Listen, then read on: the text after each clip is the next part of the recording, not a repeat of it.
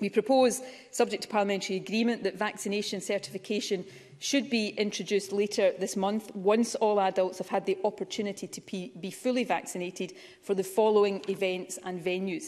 Firstly, nightclubs and adult entertainment venues. Second, unseated indoor live events with more than 500 people in the audience.